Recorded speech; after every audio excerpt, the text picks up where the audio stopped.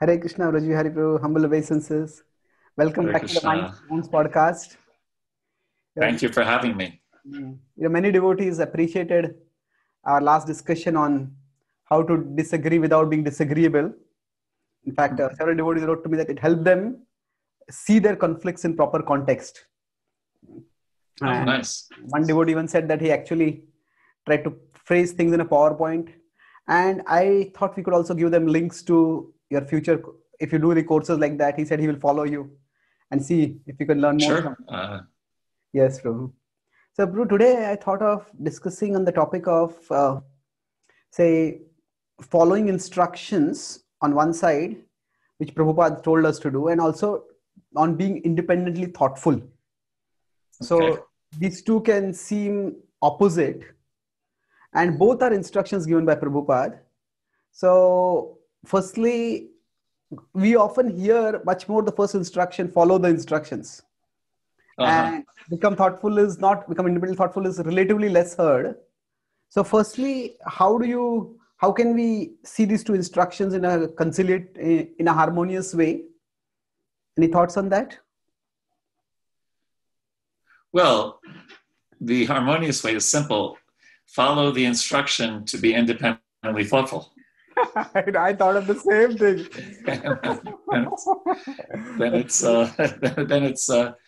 then it's taken care of. But I know you meant something a little slightly different than that. Let me start by referencing something from another tradition. Okay. So a devotee interviewed a well-known Franciscan monk, quite a leader in his field and written many books, and also quite a liberal or broad-minded thinker, and asked this question about when you're training monks, how do you, basically the same question you asked, how do you deal with this situation? And then, by the way, remind me, then after that, I'll take something from our tradition and try to combine them. So this person said, assuming that in the Christian tradition, often in the Catholic tradition, you're a seminary, meaning, like 18 or 19, you go to college, and then you may do another 3 years. So say you may decide to be a monk around 23, 24. So he said, up until 30, very, very strict training. Very, just learning the discipline, and being a yes man, so to speak, when the authority says jump, you say, how high, that kind of surrender. And then he said, after 30, slowly, gradually giving them more rope, more freedom of choice. So that's not very different than if we think about our Gurukul tradition, that the young boy comes at around 5 years old or so and is kind of a blank slate. And by the time he leaves the ashram, whether, Prabhupada has said different things, 16 or 25, whatever year we put into that, the guru has, what's the word? I was going to say transformed, that's the wrong word, has placed into the intelligence of the disciple the guru's ability, discretionary abilities, based on guru, sadhu, shastra, etc. And so by the time, so gradually, the student has become independently thoughtful enough so that when he leaves the ashram, let's say, traditionally enters into married life, he has the intelligence of the guru, transferred into his intelligence. And he can, live his life in a sattvic way, in a Krishna conscious way. So very similar in these two traditions, this idea of, so yes, like for example, I was 17 or 18 when I moved into the ashram. I didn't know anything about the material world, and I didn't know anything about the spiritual world. So having a compassionate person, I was very fortunate to have a number of such people, and a number of great, really wonderful role models also as brahmacharis in those days. It was a relief to have that, those devotees, telling me what to do. Now, sometimes we've had this problem I don't know if so much if it happens in India, it probably does. But we used to have the problem when a new person joined the ashram, 6 people were giving him 6 different instructions sometimes, you know, and he's like, yes, yes, yes, you know, and not knowing which way to go. So there does have to be some, you know, planning or a Bhakti program or whatever we call it today, or you know. But I like this idea of, as Prabhupada says in the Gita, it's kind of like a military training, right? He uses that word in I forget which chapter. And I think that is helpful. Pardon me? I think it's the 3rd chapter, 330, I think. 330. Okay. Yuddhasva vigata jvaraha. So fight by giving up lethargy. So there Prabhupada says fighting is like military training we need for that. It's a good example. Thank you for that reference. Yeah.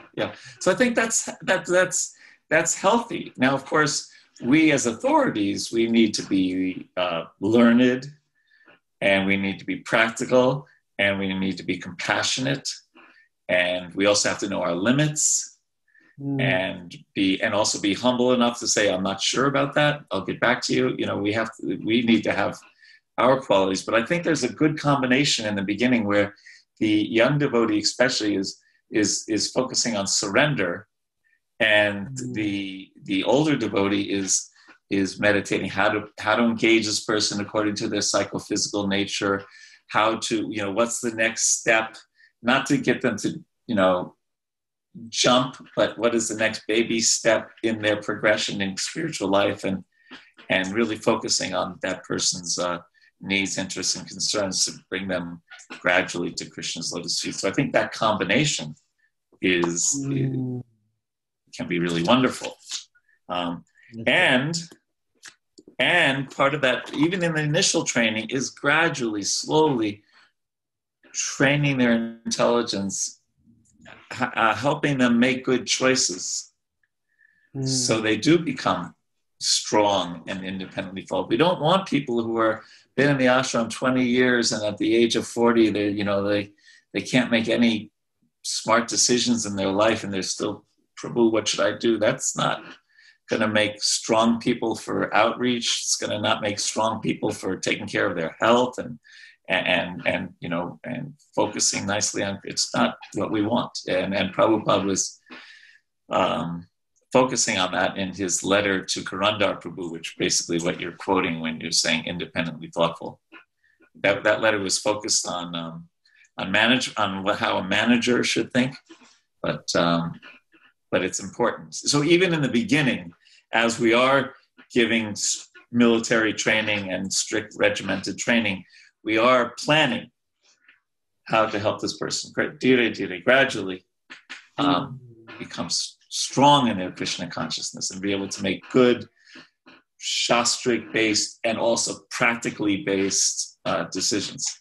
And I had a professor once who said, it's okay to have your head in the clouds as long as your feet are on the ground. Yeah. So, you know, and Prabhupada was like that, right? He spoke philosophy 23 hours a day, and he was so practical. You know, we see he was keeping track of finances in his diary in 26 Second Avenue, and trying that the devotees don't get cheated when they're building the temples in India, et cetera, et cetera.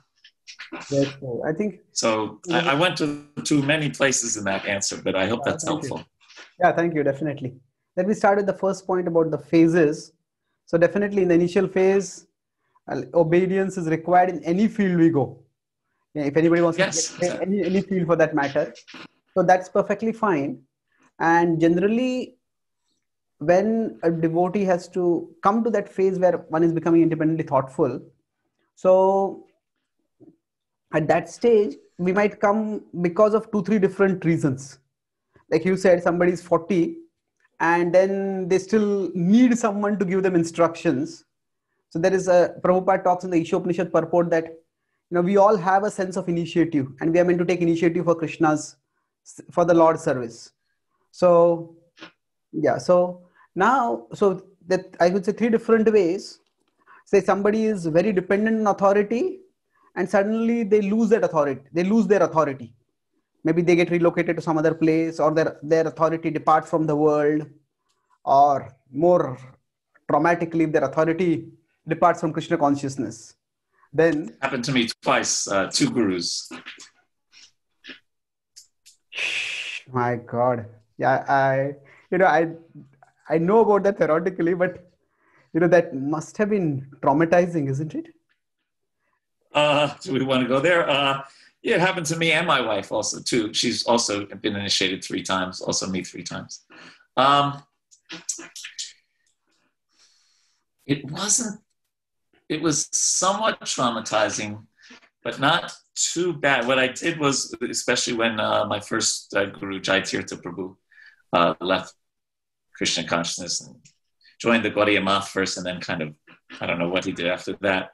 I took shelter of traveling Sankirtan. I just got in my van with another devotee, and we just left the temple and all the news about what was happening, and just went out and distributed Prabhupada's books. And by doing that, it really saved me. It really helped a lot. Just got focused on service. And also, were you close to him? Sorry, were you close to him on a one-to-one level, or? I was one of his first disciples because, I was a bhakta when Prabhupada was living. Yeah. And with us. You just barely living with us.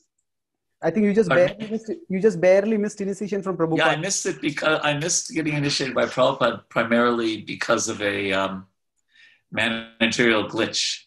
We had a change of GBCs in 1977 at Mayapur, and the GBC that left didn't tell the new GBC and the new temple president that Bhakta Brian was ready for initiation. So we didn't have emails in those days, and so it just didn't happen. So after the GBC meeting in early 1978, the 11 gurus started initiating. So in March, I got initiated right after the GBC meeting. So I was like one of Jaitirtha Prabhu's first disciples. Yeah. But I remember one senior devotee came to me and said such a wonderful thing. He said, why don't you just focus on the things, on your appreciation for Jaitirtha Prabhu and what he did for you. And that really helped because he did give me some really nice instructions. And so that's what I did. That was very helpful. Then I got initiated by Rameshwar Prabhu. And I kept that in mind. He really inspired me in Sankirtan, and even in that time I'd been brahmacari life. And I just when he went to do other things, I just kind of focused on how I benefited from him, and that instruction really helped me a lot. Okay. So then also after that, again you took shelter of some service by which you were able to, or it was...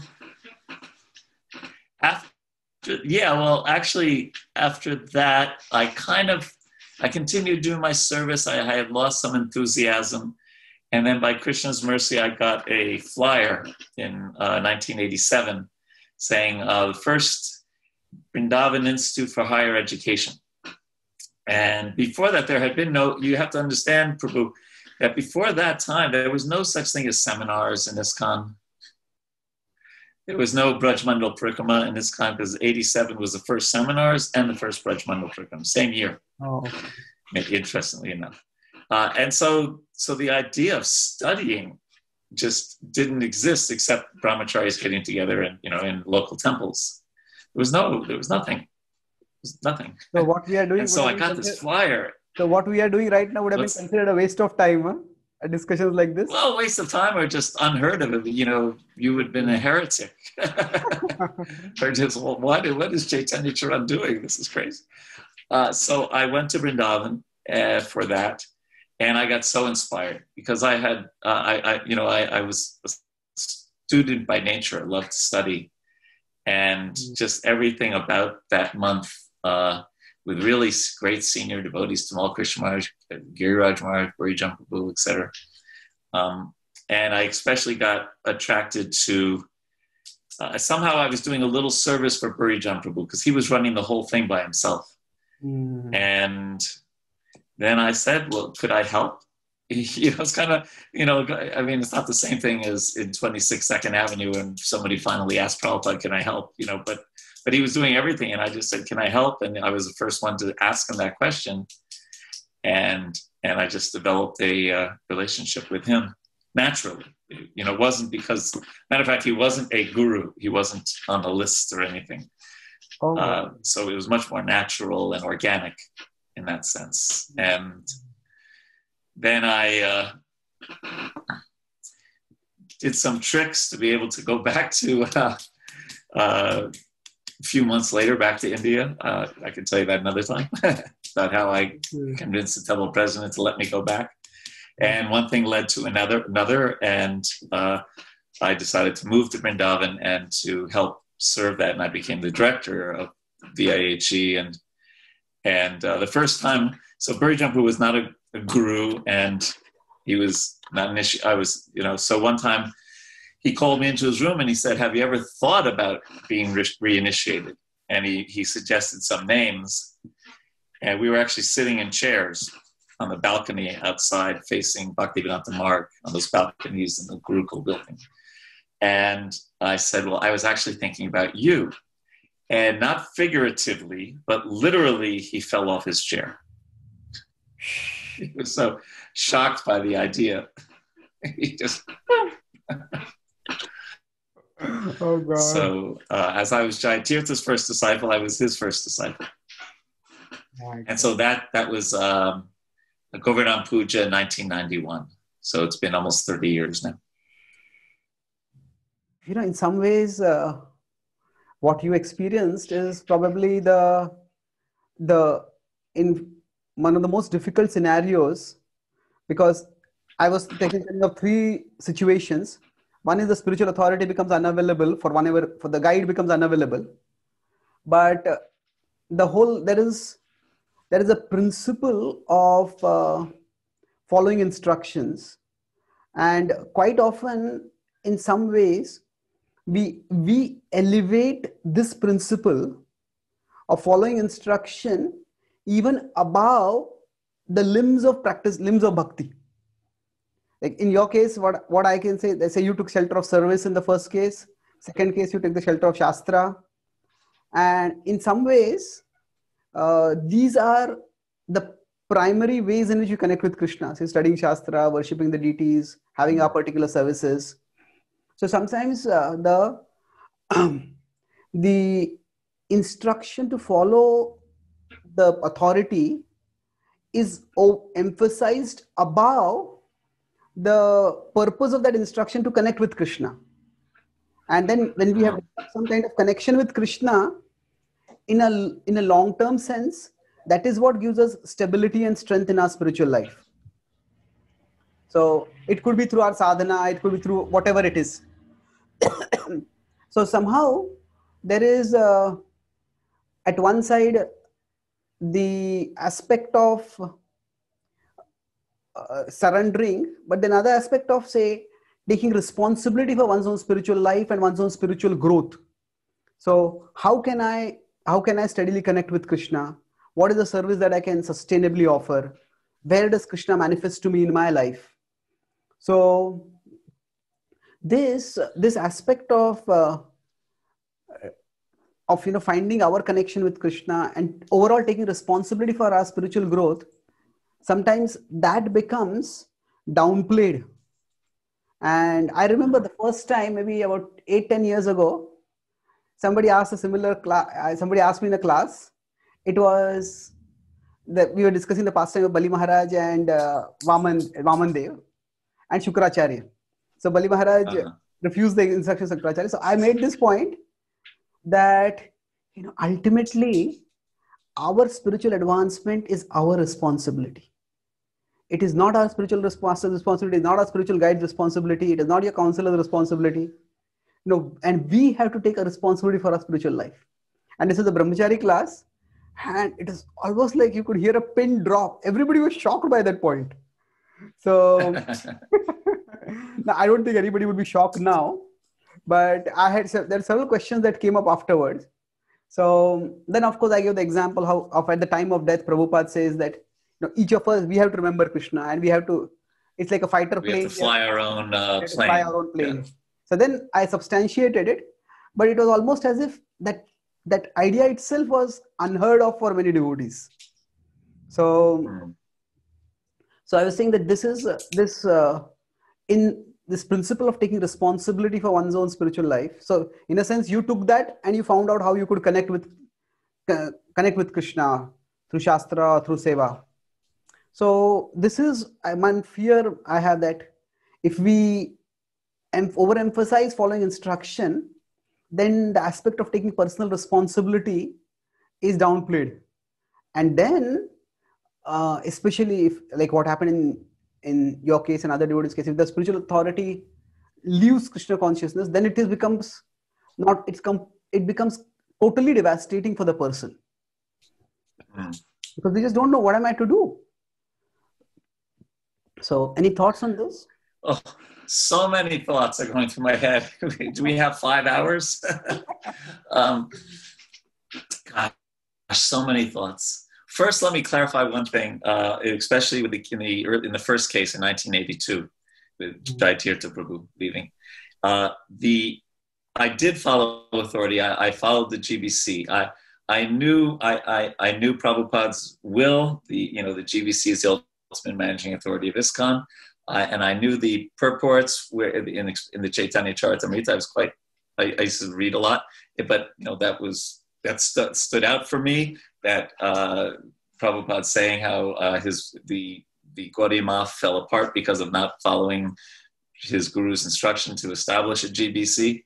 So I did take shelter of some spiritual instruction, and they of course said stay in ISKCON, and so I did that. Then I just went traveling. So I followed that instruction, and then decided to go traveling.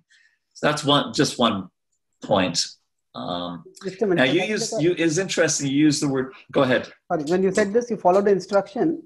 So there are generic instructions, and there are specific instructions. So generic instructions is like do your sadhana and like stay in ISKCON. So sometimes what happens is we wait for specific instructions, and then we build our life around the specific instructions. And if those don't come, we feel as if something is missing. But in your case, there are generic instructions which can also be very important. Like say, study Shastra is also instruction. Yeah. Sometimes the overemphasis on specific instructions can actually divert us or make us devalue the generic instructions. Yes, and we have to remember the Krishna factor in all of this. That Krishna may give you, look, we have a whole set of Bhagavatams and Chaitanya Charitamrita. There's enough generic instructions in those to last us many lifetimes. And if that's the main instruction that Krishna is giving us, we're getting general instructions from devotees, general instructions from Shiksha and Diksha gurus, and we have enough to fill our time. More than enough, because all over the Shastra we should chant, we should follow the principles, we should share Krishna consciousness with others. There's tons. And if Krishna arranges through his devotees that we get a specific instruction, then that's also Krishna's arrangement, and we can then take that specific instruction to heart. So, and Krishna arranges it in different ways according to, what we need, and Lord Chaitanya. So we do have to keep the Krishna factor, or we used to joke, the blue boy factor, in mind all the time. Yeah. Okay. That's beautiful. I'm sorry, I interrupted you. You're saying something? No, well, I was going to you use this word surrender, and it's a very interesting word. We know, as you know, the word is Sharanagati, right? Yeah. Generally. Or, well, what is it in the Gita? Sarva-dharma. Yeah. And so we often take surrender as I say, you do. Right? But we also know surrender is anukulyasya sankalpa, pratikulyasya varjanam, etc. To accept. So surrender really means love, means bhakti, means thinking of Krishna as our maintainer, thinking of Krishna as our protector. Bhaktivinoda Thakur's Sharanagati prayers. It's not just, it's not just the military, it's much more, or it's doing this with developing our devotion. It's devotional service. So I just wanted to, because we've kind of used that word, especially in earlier days of ISKCON, and maybe in parts of ISKCON today, as, surrender means I say, you do. Yeah. But it's much deeper than that. It's much further. Yeah, if you consider the point of military training, then it becomes like that also. It seems justified also. I tell you do. Exactly.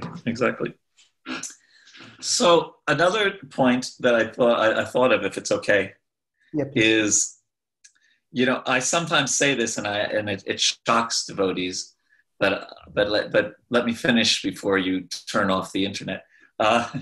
That there's certain things that by example, Prabhupada could not teach us. And let me explain what I mean by that. He could not teach us, for example, excuse me, how a guru treats a older devotee, right? Because I think like the oldest, there was like one or two devotees who may have been in their 30s when Prabhupada left this world. Or, maybe some devotees have been in their early 30s, but not most of them. Most of us, there was this huge gap between Prabhupada, almost 80, and us in our 20s. So we didn't see how Prabhupada would treat a disciple when he was 55 or something like that, right? Or in my case, I'm 62 and my guru is 73, I think, right? So we didn't see that example of how a spiritual master would treat someone who's hopefully become independently thoughtful, right? That they've been a devotee for they've been a part of ISKCON for over 40 years, or something like that, right? So that's one thing we didn't get a chance to see that example, and I think that's somewhat so. Our understanding of guru. And we see with Prabhupada, when he's naturally, when he's such a wise person in all aspects, and of course a pure devotee, and then he's dealing with like children. As Ravindra Suprabhu once said, Prabhupada was the only adult in the movement. So he was writing letters about how to take care of our health, right? You should do this and you should do that, and take, and all kinds of things that, because he was dealing with, really young, innocent people. And often, therefore, he was cutting us off and really, giving, and would he do that if he had a disciple who'd been his disciple for 40 years and was in their 60s? And I don't know. I'm not going to predicate it, try to predict his mind. But but sometimes we take that example and we try to keep applying it as, the disciples in their 60s and has been through so many, as a grandfather or grandmother. And, That's true. So that's another aspect of our discussion. Just a couple of thoughts about this. One is that, of course, Prabhupada didn't have any disciples among the life members in India. But just now, Giriraj Maharaj has completed his book on the Juhu project. It's going to come out soon. So in that, he describes Prabhupada's interactions with many of the life members. And he was treating them quite deferentially. One reason we could say that they were not so surrendered as his disciples. But another was they were themselves well established in society, and they were younger to him, but still they were old. They were probably in the 40s, 50s, 60s. Some of them were older also. So that is one example, but not exactly precise. But Prabhupada was quite deferential in those dealings. That was just one. And there's other examples like that as well. Okay. Yes. Nirguna Mataji talks about this. Very saintly devotee in Vrindavan. She was living in Calcutta, and Prabhupada came to their house and was speaking to her father in a very friendly, almost mind-revealing way, rather than thou shall. Okay, amazing. And another thing was that there is this whole point that not only the devotees at that time, with all due respect, they were young, but also it was, I read somewhere a quote that if in your youth you are not a liberal, something is wrong with you. But as you grow older, if you don't become a conservative, something is wrong with you. So in a sense, in youth, we think there's so much wrong in the world and this should be removed, this should be removed, this should be removed. But as we grow older, then we start appreciating what is there. Yeah, we can remove things, but we have to preserve things also. So I'm talking liberal, conservative are different meanings. But in that context, the mood in youth is also like, this is wrong, this is wrong, this is wrong. And then we are going to fix it all. So that could also have broadly affected the way Prabhupada gave his instructions, the way he conducted himself with his disciples. I don't know. That is just a thought. Well, I think maybe a safer way to say that is that he channeled that energy in pre-Krishna service and in the Sankirtan movement. Yeah, definitely. Yeah. That's true. He channeled that energy. Because yes, we thought we were going to save the world. Yeah. For the first time, I remember, maybe 1988 or so. I just remember this. I won't mention who it was, but a senior devotee. So that's 88. That's that's okay. ISKCON's been around, 23 years by then. And a senior devotee said to me something like, we could mess things up, and Krishna consciousness doesn't have much of an impact on the world. And that just, as we would say in ISKCON, that blew my mind. Now it's like, so what else is new, right? But that just, I don't think I could, eat or sleep for a day or two after that. I was like, we could mess, because we had this idea that we were going to things are going to just change really rapidly in the world, and Krishna consciousness is going to just inundate the world with the love of God. And very much mindset, even though I came a little later, I joined in 76. That was so much our mood. So 88 means 11 years after Prabhupada departed, and still that mood was still there. Huh? At least in me, maybe because I was very innocent or whatever, but or not maybe innocent. That's a idealistic. Maybe that's a positive way to look at it. It's a different subject, but just going on. It's like those who are liberal are often quite illiberal toward those who oppose them. Like liberals are often quite illiberal toward the tradition and towards. So in a sense, liberals have a dismissive attitude that, this materialistic people are all foolish. Science is just ignorance or whatever. And in that sense, the whole mode of thinking is different at that time. So I never thought of it directly. So in that sense, the disciples also might not have expected that we can contribute something to Prabhupada, but Prabhupada is going to instruct us. Prabhupada will tell us what to do, what is right, what is wrong. Giriraj Bharat writes in his book that he was there in Juhu, and then he saw that Tamal Krishna Maharaj was with Prabhupada and one more senior disciple, and they were practically arguing with Prabhupada. Prabhupada was saying, we'll do like this, and he said, no, you can't do like this. So he said, it was a shock for me. How could anybody argue with the spiritual master?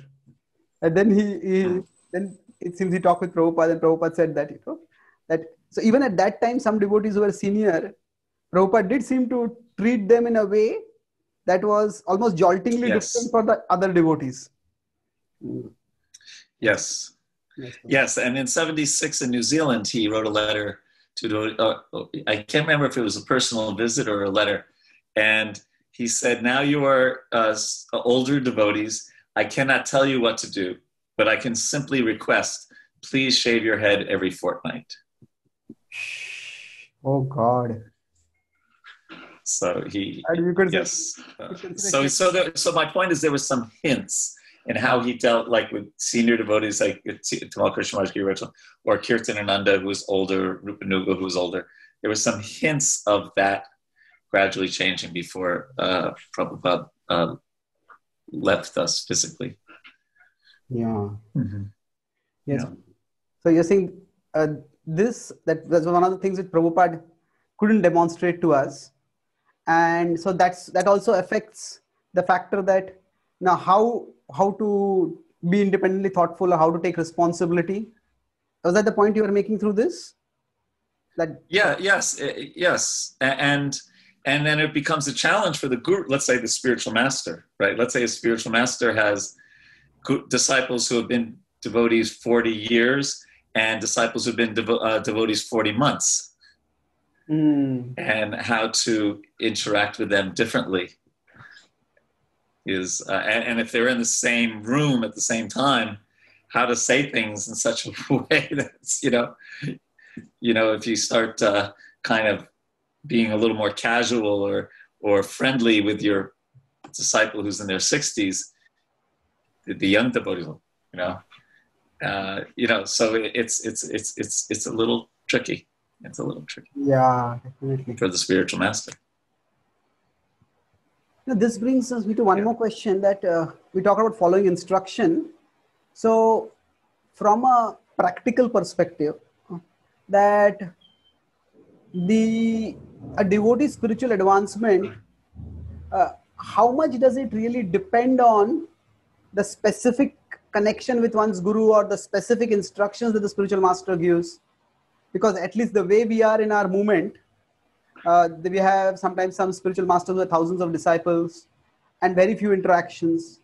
And in many ways, the devotees may be able to follow the instructions of the local authorities, but it's not realistic to expect them to have the same deference to the local authorities as they would have to their spiritual master. So in one sense, the lived reality is that the devotees who grow are often the devotees who take initiative and take responsibility. So as our movement has evolved, has it naturally happened that the overemphasis on following instructions has naturally become lesser? I'm not saying that we defy instructions, but it's just that the idea that I will wait till I get some specific instruction, then I will do something. The lived reality doesn't give much room for living like that, actually. Right. Well, so many things to say about that. First is maybe from a systemic point of view. I like to think of systems sometimes. And so your first point about inaccessible authorities or senior devotees. So we need to do more training so that there's a lot more really independently thoughtful, strong devotees who can give shelter. We need to do that.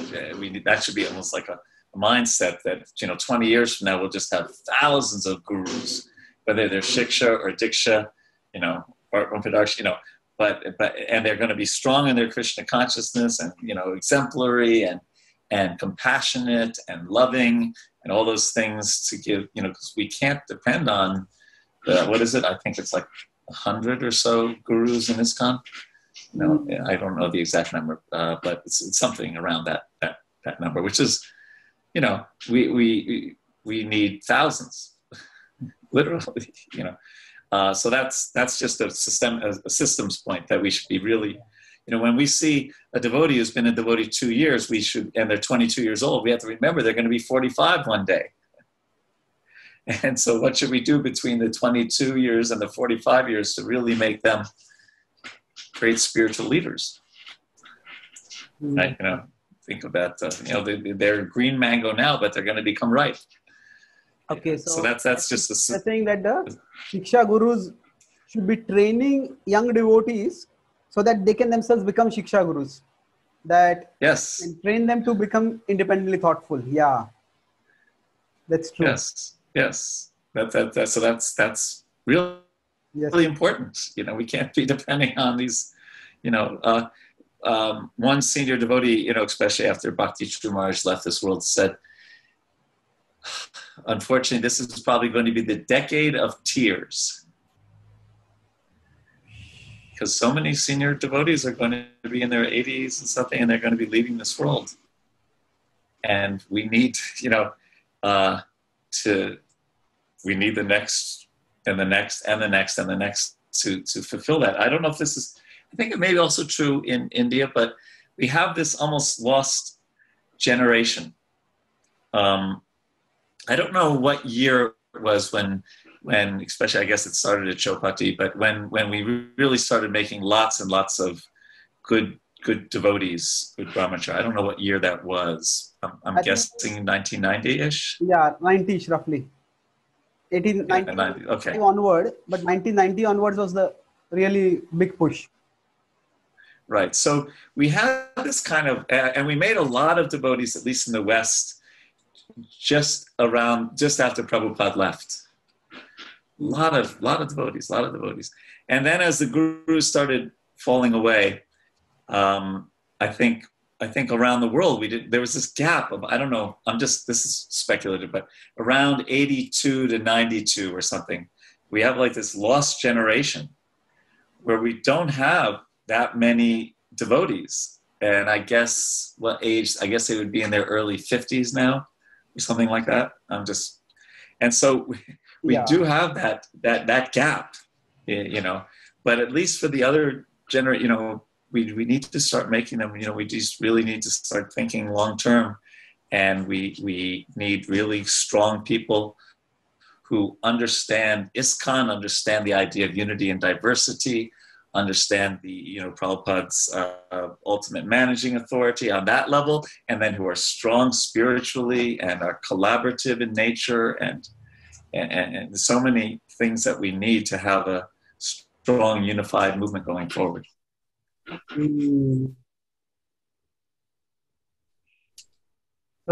So in a sense, you're building on the same point that while we have our personal relationship with our spiritual master, it's like we also need to connect at multiple levels along with the spiritual master. Uncles and other devotees. Uncles, aunts, brothers, sisters. Yeah. I mean, personally, I never, and I guess this may be there's two sides to this. I never got so much into when a devotee said,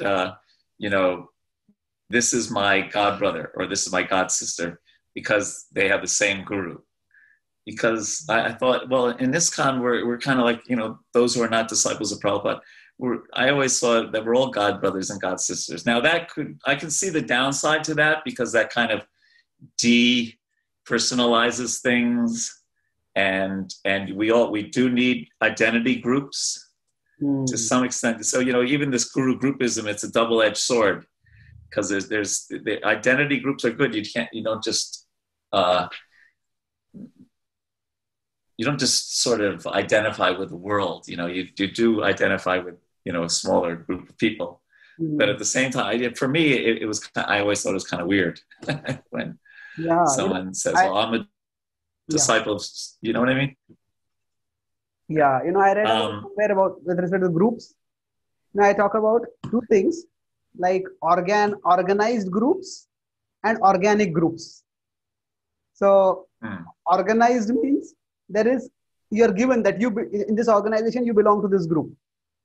Whereas organic group is where you naturally group or organically group with some people. So Swajatiya Snigdhasya, right? That idea. Snigdhasya, yeah. So I think we all will naturally belong to a guru's disciple. That's an organized group. But in many ways, we might find some of the devotees in that group less like-minded with us than some devotees who are outside that group also. So, ultimately, I think the organic group is what will nourish us.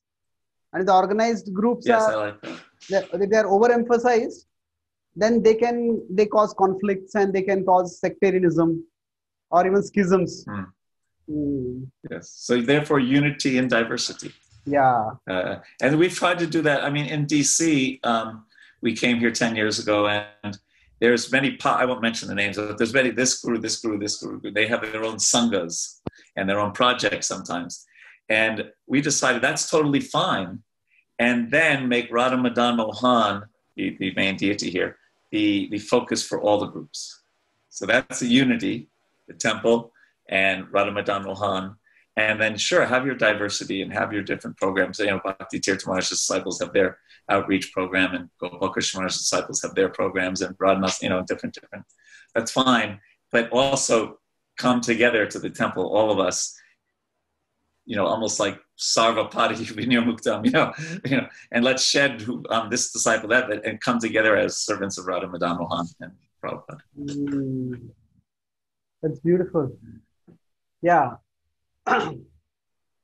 So again, going back to that point, that in some ways, like you talked about the God family or God brothers, that also is centered on the point that sometimes the connection with the spiritual master and one's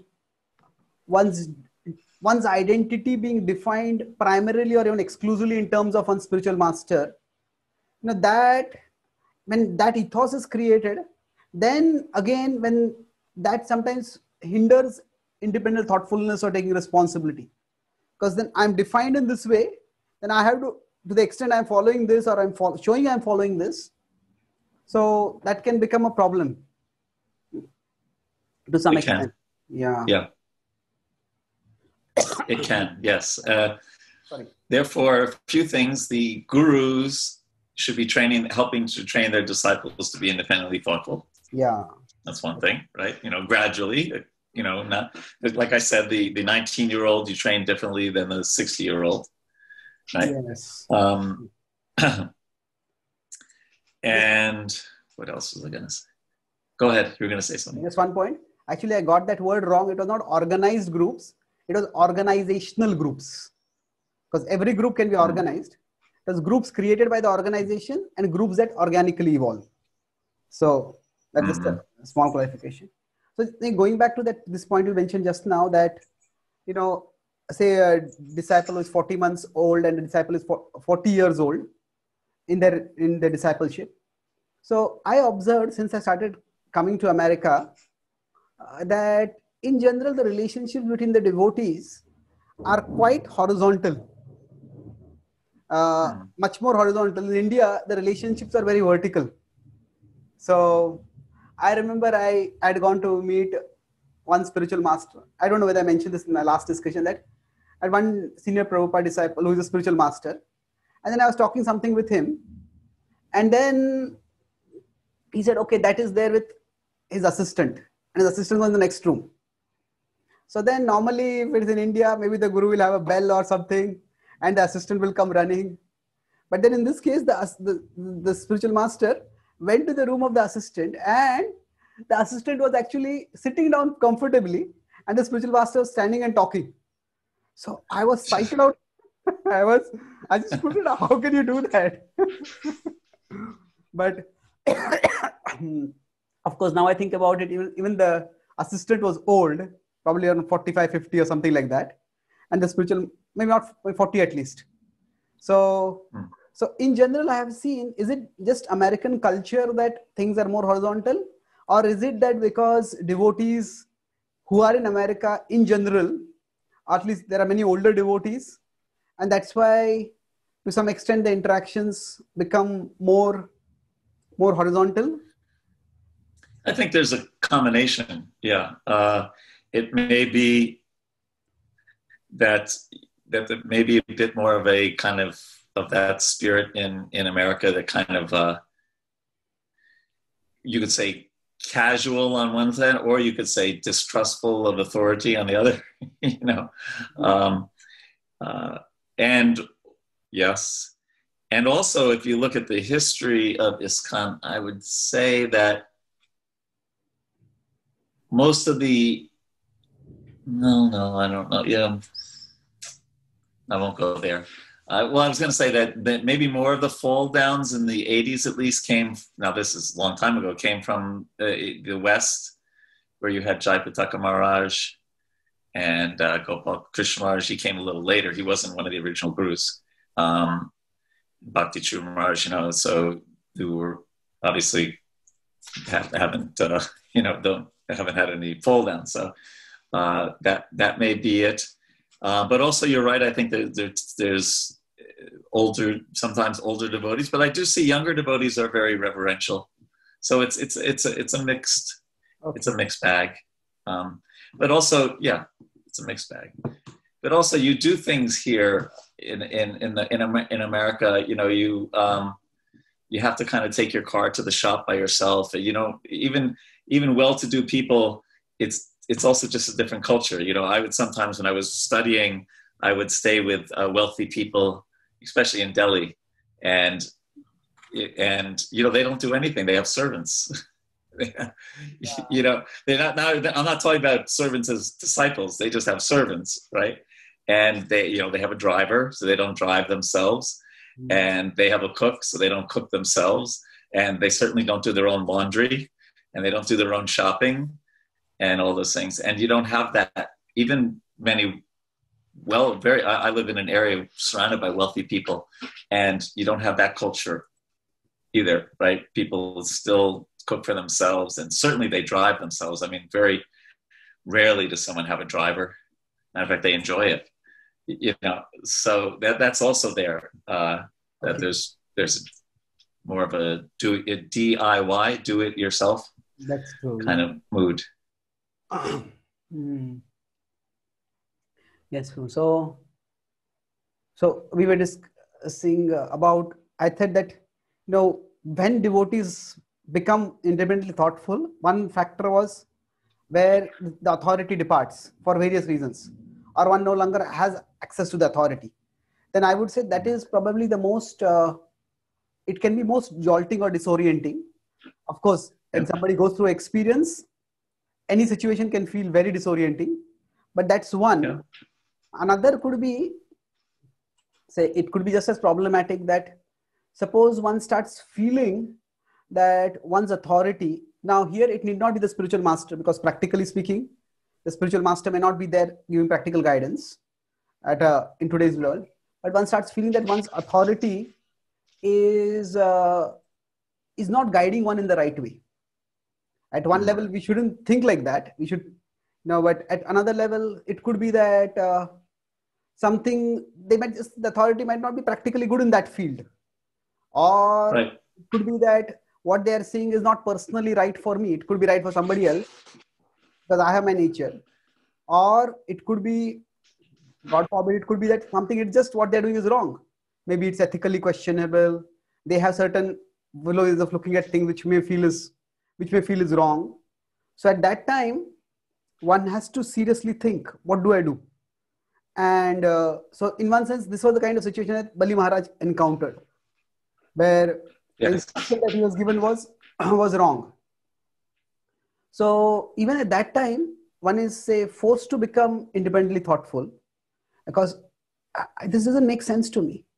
And if one has been taught that to follow instructions unquestioningly, then that situation, one doesn't have the intellectual equipment to just deal with that situation at all.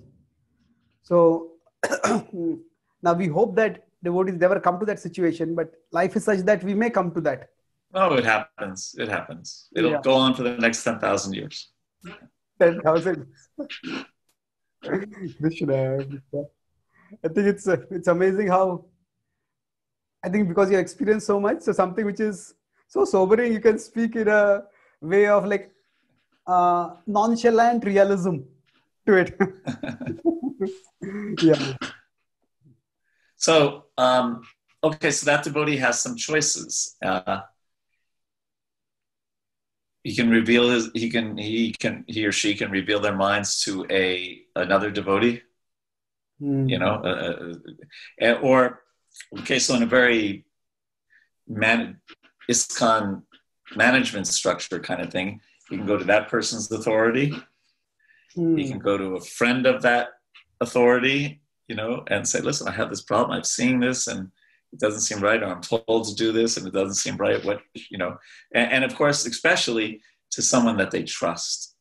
We haven't discussed much about trust, but trust is really oil that has the machine of Krishna consciousness and ISKCON moving in the right direction. Trust is so important in any relationship. If someone has a really strong trust with that authority, they may even be able to go to them directly and say, you're encouraging me to do this.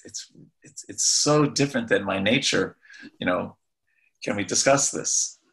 So hopefully some people have that kind of relationship.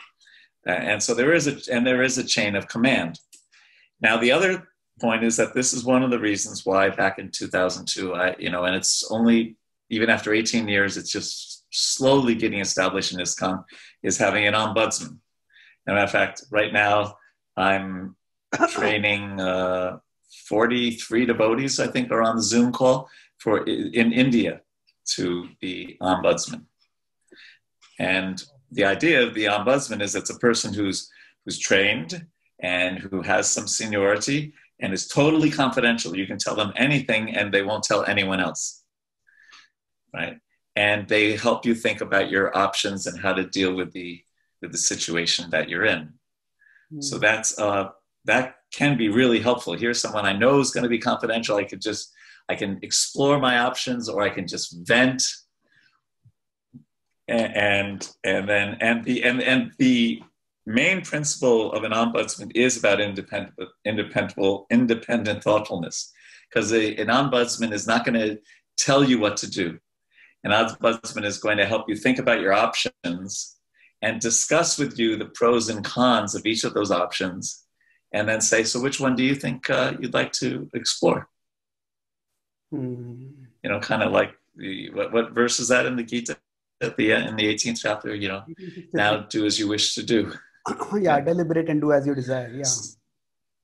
Yeah, so that's very, and so when you think about it, that's what Krishna did in the Gita. He kind of made him independently thoughtful, didn't he, in one sense? Yeah. Because after Sarvadharmam and Manmana Bhava Mad Bhakto and all those things, he said, okay, now do as you wish to do. Yeah. So just going back to this point, that are we in some ways moving back to the way things were in the tradition?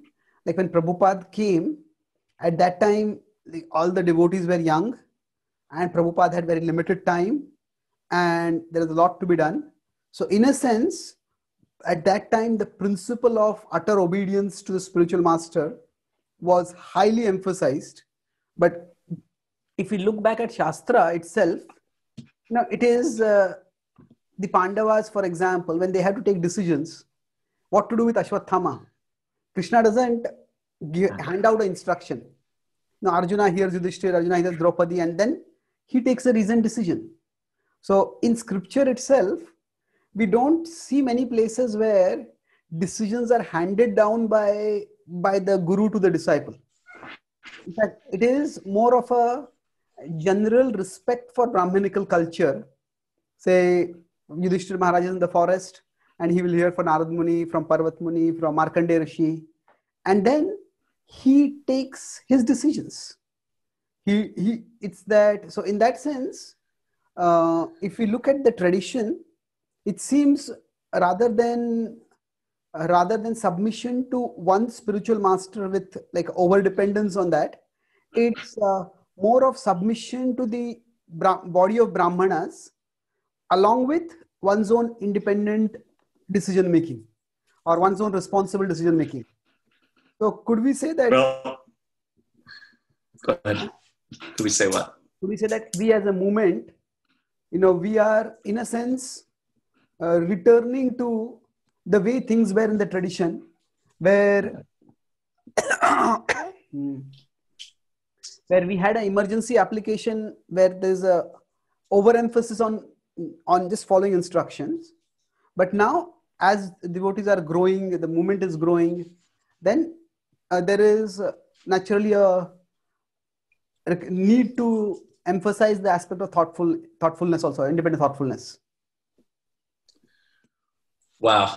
Okay. So, I have a few thoughts on that. First of all, I do feel, and and I think Shastra backs this up, that we should develop more of a culture of respecting Shiksha and Diksha gurus on the same level, which is right from Krishnadas Kaviraj, right, in the Chaitanya Charitamrita. And that whole idea of uncles and aunts and grandfathers and grandmothers. You know, as Jayadvaita Maharaj said, the problem in early days of ISKCON is there was no grandmothers. You know, the elderly people who could just say, yes, it's okay, this too shall pass. Sit down, you know, have a cup of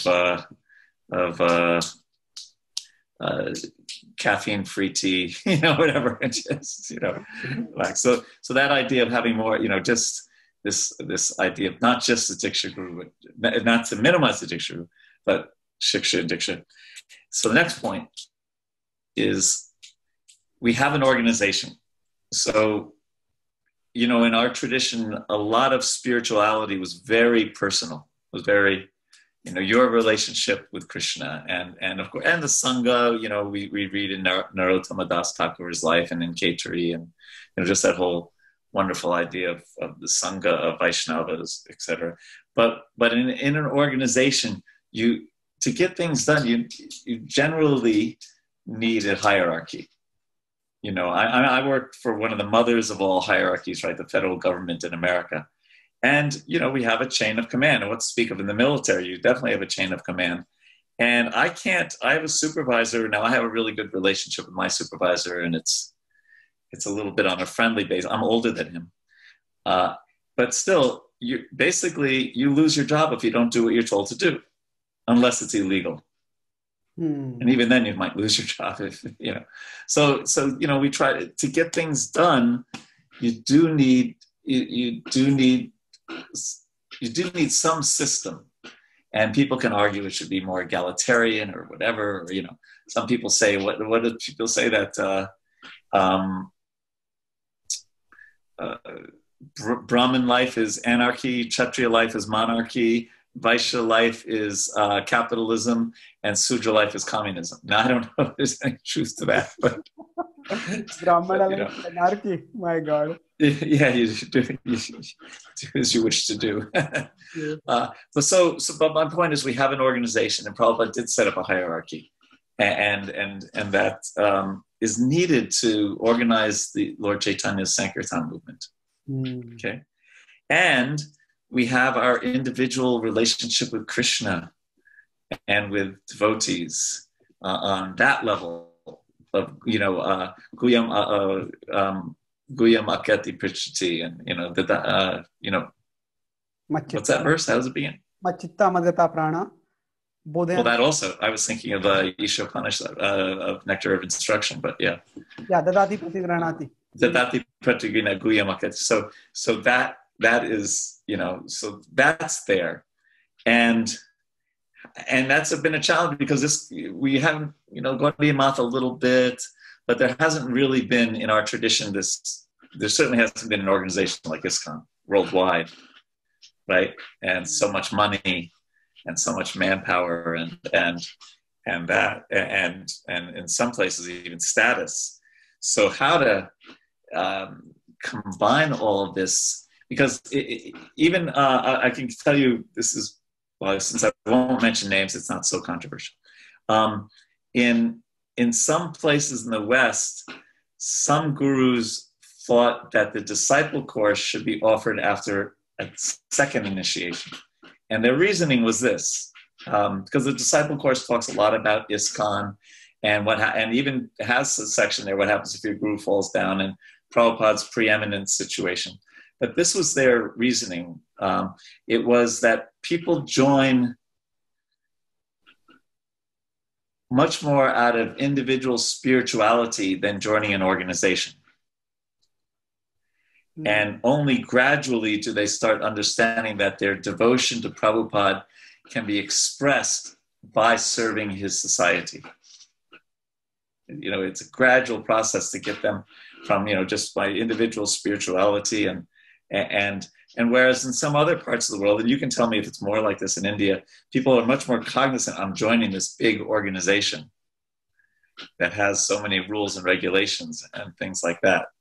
And therefore, you know, so I just thought that was, and of course this is generalizations, because it's not that people in India don't join because of individual spirituality. It's not that people in the West don't join because of joining an organization, but, you know, maybe some tendency is there. So how to have this where we do have our individual spirituality and our advancement, and on one hand, and then the needs of the organization on the other. One way that I try to marry these two is that we learn again and again, right, in Shastra, that we make advancement by serving devotees. Well, you know, we can quote 5 or 10, you know, Mahat Sevam Dwara Mahur Vimuktes, Sadhu Sangha Sarva Shastra, right?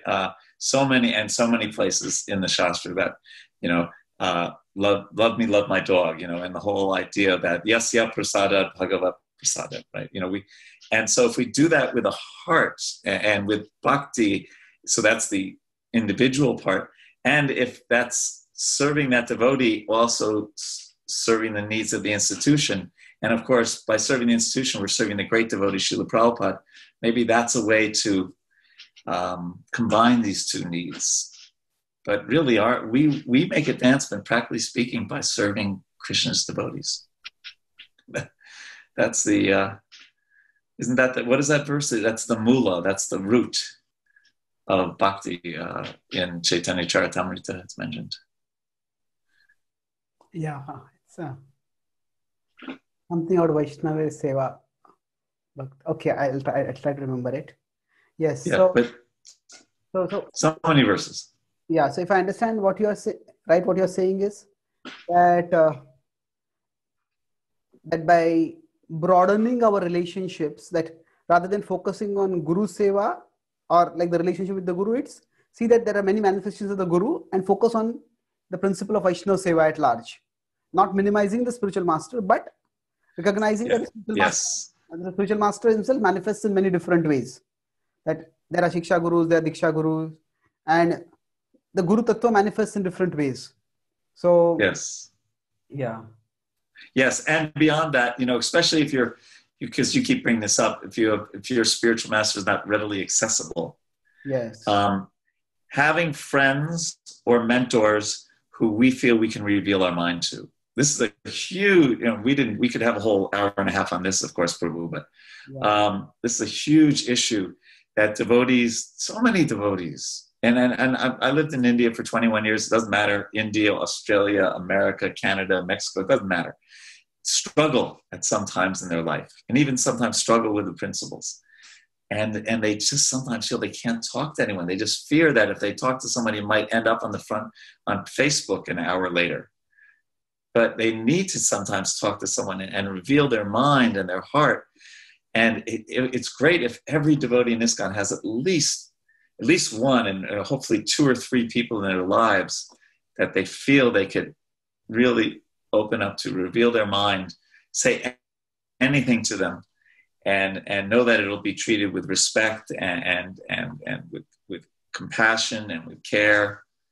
And you know, we need people that we can reveal our minds to, whether we're, you know, spiritual masters need that, and new devotees need that. We all need that. Yeah. And if you can't do that with your Diksha Guru, you know, for so many different reasons, hopefully every devotee has someone like that in their life. This is so important. In the last few years, I have been recognizing this more and more, that on one side, maybe it's just the way we look at scripture, that we sometimes stress, okay, you have to follow the instruction of the spiritual master, but one instruction is also to have close heart-to-heart interactions and to do what it takes to develop those kind of interactions. And then we can also say that that being independently thoughtful won't become whimsical. We are not simply following our mind, because we can share with someone. And so that is one thing. And you said about 43 ombudsmen in India. That's quite significant. So these are all... 8 of them will be like the 2 for each divisional council.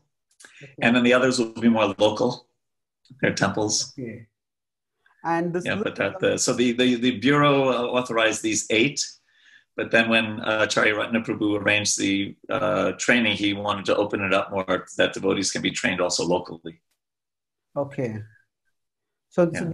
this will be like known online or somewhere if devotees want to know who. Well, I have to work with, I have to work with the bureau to see how exactly they want to do it.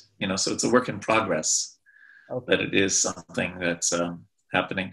I know our conversation, we've been going in a lot of different directions. I hope this has been helpful to you and to the listeners. But one thing I'd like to add, and I don't know where this fits in, and maybe I mentioned it in our last call, I'm not sure.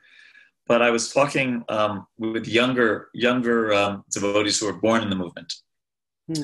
And they were saying that in their Sangha, they're trying to create this trust, right, that they can reveal their minds. But remember, this is connected to the point that you were making about how we each have to fly our own airplane, right? Yeah. But they were saying that the trust they feel is a stepping stone to something a little bit higher. And that is, so you were saying we take responsibility for our own Krishna consciousness, but they were feeling that in a real strong Vaishnava Sangha, I also take responsibility for your Krishna consciousness. And therefore, if you and I have a real trusting relationship, I can also go up to you and say, hey, Prabhu, you really seem to be chanting inattentive rounds, or, you're not taking care of your health. In other words, because we have a trusting relationship and we've worked on that, they use the word disruptive. We can have also a disruptive relationship where we actually push each other to be more Krishna conscious. What did you use the word disruptive? Disrupting, in a positive sense. Okay, yeah. That I can, come up to you and say, this is not good what you're doing. But because we have such a trusting relationship, we take it in the right way. And so they were saying that this is one way that peers can help each other be Krishna consciousness.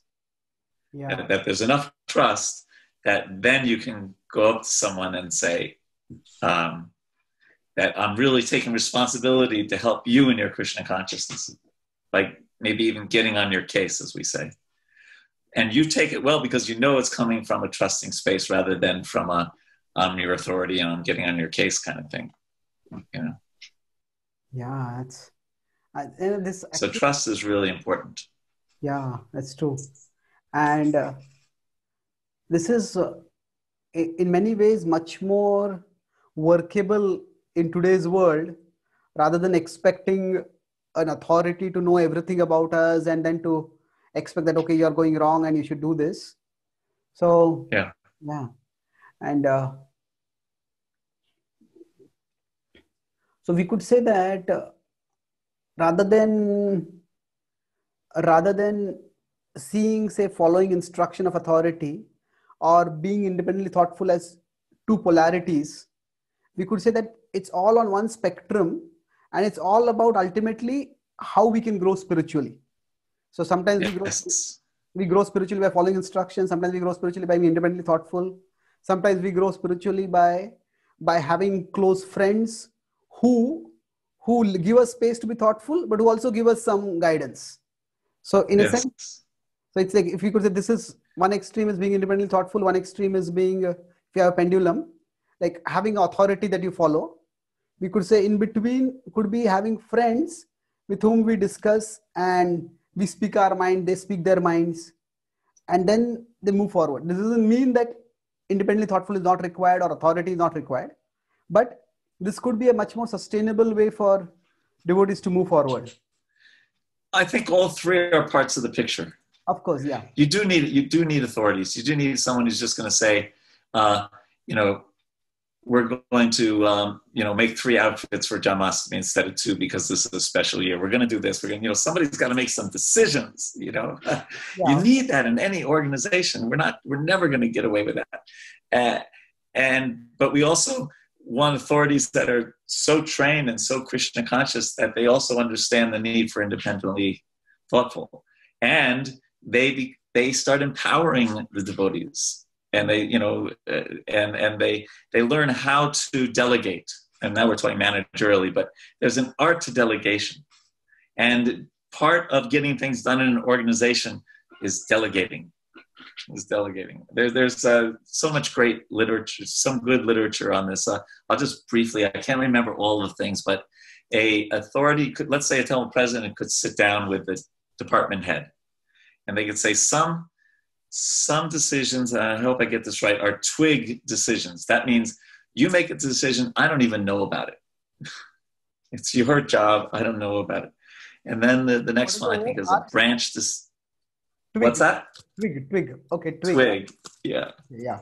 Yeah. I wonder if I can find this really. I don't think I can find it really quickly.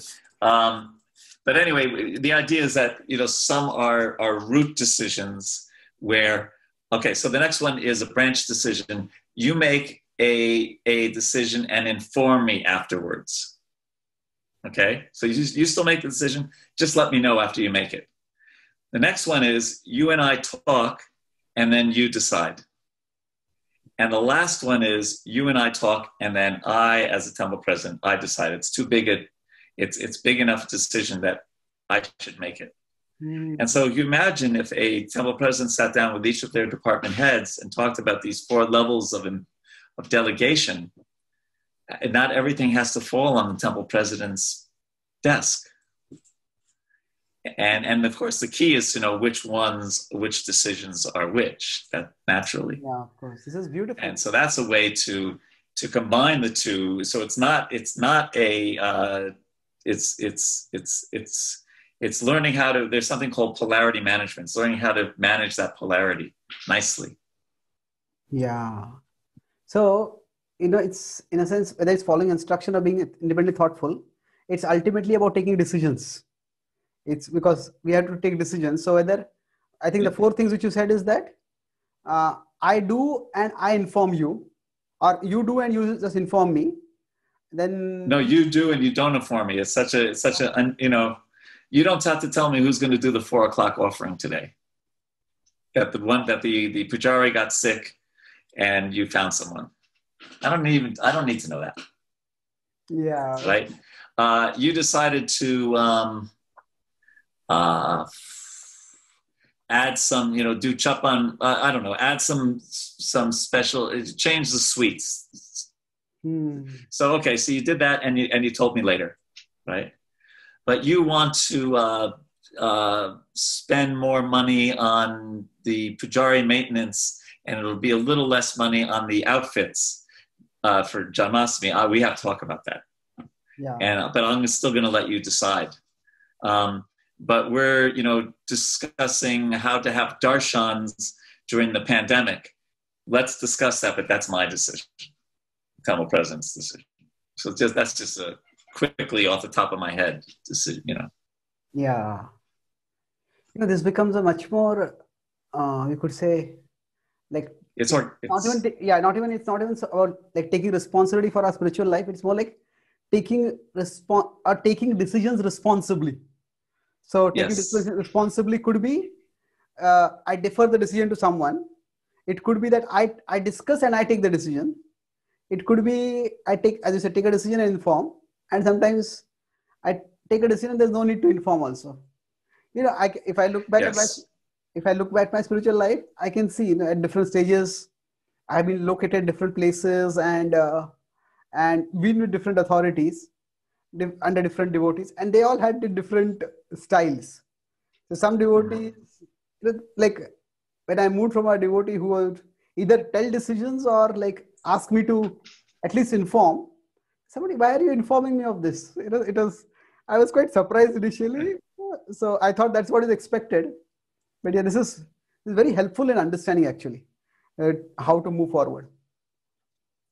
So taking this, in some ways, which decision will fall in which category, that can be a little tricky to decide. Yes, and it also will vary on their maturity. A 20-year-old and a 60-year-old will have that will be different. Yes. So now, just I was talking about this second case where, where we find that the decisions that were given to us are wrong, for whatever reason, practically wrong or personally wrong. So now here, is there also the consideration of jurisdiction or area of specialization? Say, like, for example, Srila Prabhupada at some time literally arranged the marriages of some of his disciples. But then afterward, he said, this is not the purpose of a sannyasi. And then in our movement, at some time, the devotees, leaders were doing that. But now it is more like you take blessings, but it's your decision. So, right. so the question overall is that taking instructions, is it primarily for our spiritual life, or is it for all aspects of our life? Now, of course, if somebody is living in a temple as a brahmachari, then all aspects of a life relate with their spiritual life. And if somebody is living outside and they have their family and job and everything, then spiritual life, we could say the spiritual mood can permeate their entire life. But spiritual life is one part of their life then. So do we have... I don't think we can categorically say something. Something is also based on trust. I had an arranged marriage. It wasn't by my guru. It was by Badrinarayan Prabhu at that time, now Swami. But I trusted him. He brought me to Krishna consciousness. He was my wife's temple president. And, I had... and he didn't say, you will marry this person. No, but he arranged it.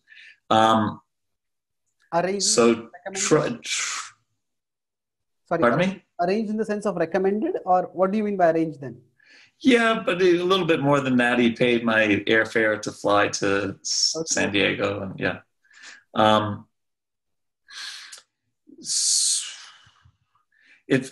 So I don't think we can say across the board, but I think your point is well taken. In Jayadvaita Maharaj's really wonderful course on straight thinking and strong speaking, the straight thinking part, he talks about the logical fallacies.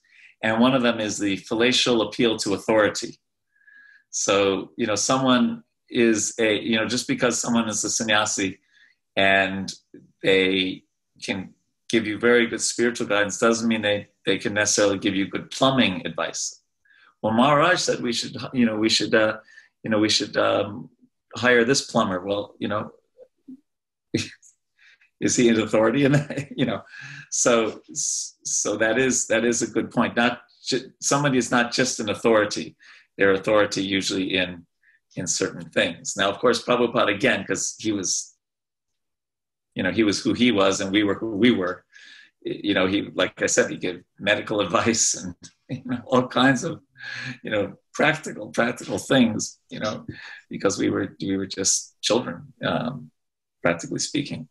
But you're right. It does become tricky, and especially, like you're saying, in the congregation, right?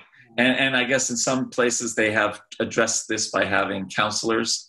Right, the counseling system in certain temples and certain yatras. So I don't think it's one size fits all, but I do think as leaders, we should be, in our training of future leaders, we should be cautioning about this. And, it's just like if you go to, because devotees are good-hearted, and when we're young, we're pretty simple-hearted. And also we're trying to seek the Krishna factor in all this, right? Oh, well, Krishna arranged for me to get this instruction. And there's something obviously wonderful about that, right? But as senior devotees, we should be trained to be cautious and to understand when it's more of a discussion or when we need to get more information. Right? If you can imagine going to a doctor and they just you walk into their office and they just start writing a prescription right away. How much faith are you But no, the doctor takes some blood tests or what is it called? Nidhan? Is that what it's called in Ayurveda? Where That's the to pulse. take the pulse. Yeah. Yeah. Then you have, so we as leaders, I think we talked about this last time, we need to be good listeners. And that was Prabhupada's instruction to Balavanta Prabhu. If you want to attract intelligent people, Lord Chaitanya spent 7 days without saying a word, listening to the Sarvabhauma. But ultimately he converted him, or he helped him become a devotee. And part of it was that willingness to do that. So, sometimes our preaching, did I talk about that? Is more like a shotgun where we just kind of close our eyes and we hope we hit something. But when we listen to someone and hear their needs, their interests and concerns, it's more like a laser. So we also need to be trained to be better and better at giving good advice. Yeah. And to be able to, and to be humble enough to say, that's not my field of expertise, but here is someone who really is good with mental health issues or marital problems or health issues. Yeah. Yeah, this is a very striking point. I had never heard this instruction to Balwant Prabhu that with intelligent people, you need to be good listener. You don't know this? No, it's very striking because quite. I will. I can share my screen. I've given that access to you. Yeah. So now, why I found it striking is that in some ways we think of preaching as simply not even talking with people; it is talking to people. Yes. Yeah. Well, and that may work, and that's what we saw when Prabhupada sometimes dealt with 20-year-olds. Yeah. But if you see, like when he talked to that race car driver, he listened to that race car driver for like 20 minutes about a car racing, and then found, so with people more established in society, it seems that he would sometimes deal differently. So let me read, this is of course an important letter in my service. Now I want that we shall recruit more and more our men amongst the intelligent class of men. They, because they are little educated, or you can see this? Yeah, I can see, yes. Yeah. Because they are little educated, or they have some wealth or fame or ability, so they will be sometimes little puffed up. But that's all right. They deserve it. So he's recognizing if you're going for the intelligent class of men, they are going to, be either famous or have some money or, be at IIT or whatever, right? That's all right. They deserve it. It's their karma. Now we shall have to learn the art, how to approach such higher class of men and attract them to apply themselves to this Krishna conscious process of self-realization. That requires much tact, and we shall have to expect to meet all challenges by sharp minds. But if we remain always absorbed in remembering Lord Chaitanya, how he converted so many intelligent men, even sitting for 3 or whatever, 7 days and nights to hear them without speaking anything. And if we remember how Krishna was so patient to explain everything to Arjuna, even Arjuna was speaking like a fool. In this way, remaining always tolerant of others, and I think this is really important, and appreciating their point of view, it will be easy matter for us to convince them to gradually join us. So a college student in America in 1972, their point of view was probably 4 things: drugs, sex, rock and roll, and Mayavad philosophy. And still Prabhupada said, and I always thought this letter was such a genius because Stephen Covey, 25 years later, comes along and writes, makes millions and millions of dollars. And one of his main principles is seek first to understand, then be understood. And Prabhupada's saying the same thing, 1972. This is amazing. Can you send it to me after our talk, please? This is... Of course. 3 things struck me in that. First is they deserve it. That they deserve it. They are in a particular position. So in a sense, respect needs to be given where it is due. If somebody has attained some success in an area of life, we can't, from a transcendental perspective, we might say it is 0, but they are not at the transcendental perspective. So at a material perspective, we can't be dismissive about that. And second is also Prabhupada uses the word, Prabhupada uses the word tact over there. So one is about appreciating their perspective, appreciating the point of view, but also tact. Like I give you an example, in a tact in the sense that how with the race car driver, Prabhupada heard and then he tactfully introduced something meaningful. Yeah, this is powerful. Listening is one of the greatest ways to develop relationships. Yeah. And whether we're preaching to people or we're talking to a peer, one of the greatest services you can do to another devotee is be a good listener. Yes. And the other, now relating this also to devotees, and as an ombudsman for now 18 years, often when I'm listening to a devotee, because that's one of the main things an ombudsman does, and I'm reflecting back some things, let's say they come to me and they're kind of affected by rajas and tamas. And if I'm very sattvic and I'm really listening carefully and making it clear that I'm listening carefully, sattva sandayate jnanam.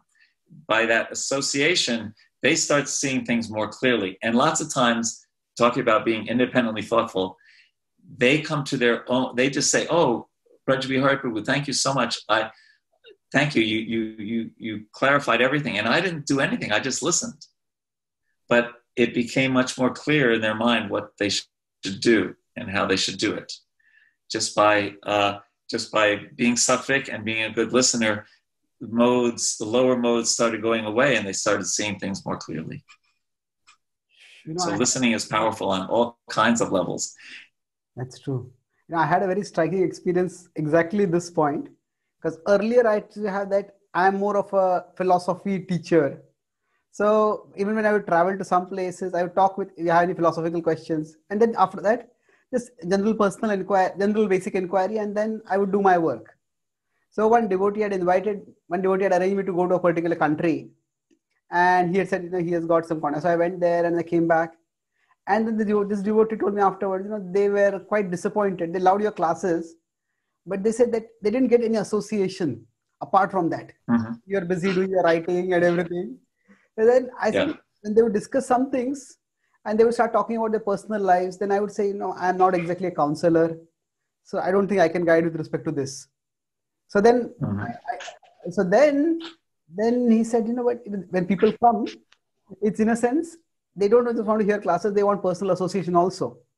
So the next time I went, and I didn't think that in 1 year I have become specialized enough to give them some guidance, but I just heard them and let them think aloud. So sometimes it was such a big, so when I came back, they told the same devotee, we had such wonderful association. So it struck me that when people are associating with someone, they don't just need wisdom, they also need warmth. That if somebody... They need rasa. Yeah. That means not just... I really didn't speak much in that to them about their issues. But just the fact that I heard them out, they felt valued by that. And I tried to be a good listener to whatever extent I can be. So it seems like giving association is not just like giving classes. Giving association could be also giving an ear, giving a attentive ear or a caring heart. That is also a way of giving association. Yes, there's a time for everything. There is a time for sitting on the Vyasasana, and there's a time also, Prabhupada's morning walks, right? His room conversations. So he did that also. And I recall one time I was in Kanpur and Devaki Nandan Prabhu, so he created that project and he was running it. But sometimes he would just sit down casually with the brahmacharis and you could see they loved that. He was just chit-chatting, and it just remains in my mind that they really appreciate it. So yes, but listening is very, very powerful. And we go to school, we learn reading, we learn writing. Sometimes in some schools we learn it's how to speak, but there's never a class about listening. And it's one of the most important skills you can have as an adult. True. And we understand that also, right? That listening is such an important part of spiritual hearing. and also asking important, good questions. Actually, part of listening is asking powerful questions. And we could, we don't have time now. We could spend an hour on powerful questions. And we also know that from Shastra, right? How many times does Sutta Goswami praise Shonaka for the question itself? It's so good, yeah. Right? And Parikshit, so true. And you're great at this because, in these conversations, you ask great questions. Thank you. Now I relish the association and I would like to get more and more. Just one last point maybe I'll make before you want to make. So another thing I thought is that through discussion, actually we think also by talking. We just don't think in our head. If you're talking with someone, like you said, that you just heard them and then things became clarified for them. So you didn't give any guidance, but things became clearer. So you talked something about Sattva Guna. So are you saying that by talking you come to Sattva Guna, or just Well, Krishna consciousness is caught as much as it's taught. Okay. Yeah, that's true. And so if the ombudsman or the brahmacari, the sadhu or whatever, if they're in the mode of goodness and people associate with them, or what speak of Krishna consciousness, then then just by that sangha, they can start rising up, at least in the modes of what speak of coming to Krishna consciousness. Oh. And I remember, I don't remember the details, but I've heard it once or twice on a lecture by His Holiness Radhanath Swami, how he talked about when he would especially do preaching programs at universities in Ohio, and he would do cooking classes. And I remember him saying that he didn't do much at all preaching, and he made so many devotees just by being with them and showing them how to cook and being their friend and answering some questions. And he was like, he was almost like, the less I lecture, the more devotees come. I don't remember the details. It's been a while since I heard that, but maybe you can ask him that sometime. Yes, bro. Yeah. So different people will be attracted in different ways.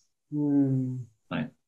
So just this point, I was thinking of it from a different perspective to clarify. So what you're saying is, if somebody is hearing from a senior devotee or is speaking to a senior devotee, through that also they are associating with that devotee. And that raises their consciousness. So I was also thinking. Yes. Yeah. So I was also thinking from and there are ways to ask questions that get people to be more thoughtful, because thoughtfulness is a mode of goodness, right? Okay. Yeah. So what we want to do is what a person in my field does is sometimes is get people to observe their mind instead of think they are their mind. Yeah, exactly. Yeah, it's very true. Right. So there's ways of asking questions to say, well, how did you come up with that feeling or that understanding or that attitude towards that person? Where do you think your mind, your mind came up with that mood? Yeah. And so that's more of a sattvic thing where you have to be introspective. Yeah, that's true. So one more thing I noticed about this is that when you sometimes when the mind speaks nonsense inside, we don't realize that it is nonsense. But when we start speaking it to someone, then I might be very angry and I might be on a tirade for some time. But after some time, just because I'm articulating it, I start realizing, hey, this is what I'm speaking is not really sensible.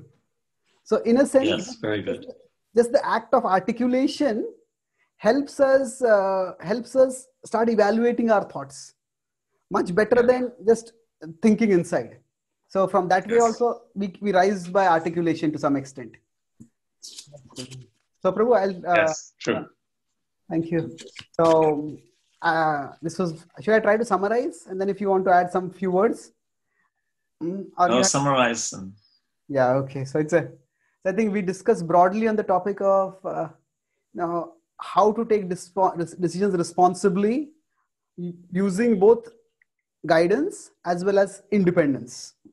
So started by talking about the two instructions. One is follow authorities, follow instructions, and the other is become thoughtful. So one reconciliation is that follow instructions to be independently thoughtful. But you talk about Christian monk's teacher that for till the age of 30, follow instructions.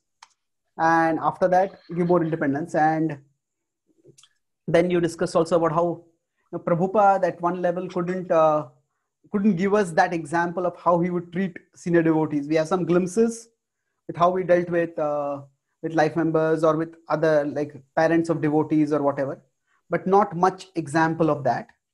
And instructions are important because ultimately if we are in a movement and we have to get things done, so at some level following instructions is required, but at another level it's I talked about already 2 cases. I couldn't get in the third one, but when would a devotee be forced to become independently thoughtful is if their authority is no longer available to them, or the authority has departed from the world or has departed from Krishna consciousness. Then you talk about your experience and then how you took shelter in Shastra and Seva, Sankirtan. So sometimes we overemphasize the specific instruction we might get from the spiritual master rather than the generic instructions to practice bhakti and connect with Krishna. So if we focus on that, then we will have the spiritual substance. And you talk about surrender also is not just obedience, but surrender is also choosing what is favorable and what is avoiding what is unfavorable. So in a sense, surrender is also taking responsibility for our spiritual growth. And then I went to the second part where if we feel that what guidance given by the authority is wrong, either practically or personally or even ethically, then what do you do at that time? So you talked about, consult someone else, their equal or some other their superior or whatever. And then we talked about the concept of ombudsman, as well as the idea that we need many gurus and then many shiksha diksha gurus, so that the guru is accessible and the devotee is not connected only with one teacher, but a devotee is connected with many and they can get guidance. So that was, in a sense, the Brahminical culture in the past. And we are going toward that with having many shiksha and diksha gurus. And then in that connection itself, we also discussed that more important than the principle of following instruction or being independent is actually that we take decisions wisely. And for most often for us, it might be that we need a close friend who can be disruptive for us sometimes if we are going off on a wrong track. And that requires trust as a very important thing. So trust will help us. They will be able to tell us some things. And then decision making also, we talked about those 4 things. Do and don't inform, do and inform, discuss and decide, and discuss and I will decide for you. So I think that is a good categorization. And there was, and toward the end, we discussed about how best we can, that areas of specialization, that they can't have a watertight thing that this is inside the area, this is outside the area. But if something is not the area of specialization, then rather than saying, I won't guide, we can actually just be good listeners. And by asking powerful questions, we can help them arrive at a decision. And in that sense, we can have the devotee community as a support for devotees to move onward toward Krishna. So I'll just add one thing to that. Please. That also, if I'm not saying don't preach and only listen, but when you have listened to a person carefully, you know which part of this huge philosophy to choose that will really help that person. Yeah, beautifully put, So, yeah, actually, again, you talk about the Stephen Covey's principle, seek first to understand, then be understood. So Prabhupada did that in his letter to Balwant, that be tactful, be appreciative of them. So when we hear, then we can, like as you said, we can give the medicine properly. A doctor who hears the patient properly, then can give the medicines. Yes, Prabhu. So thank you very much. This was a very broad-ranging discussion, and we covered a lot. Yeah, a lot of sobering points, but I think overall it was uplifting also. That how we as a movement are evolving and moving forward. As they said, the ombudsmen are being created, and they're also having this ethos of more and more leaders coming up. So thank you very much for your time, Prabhu. Thank you, Prabhu. Hare Krishna. Hare Krishna. Humble obeisances.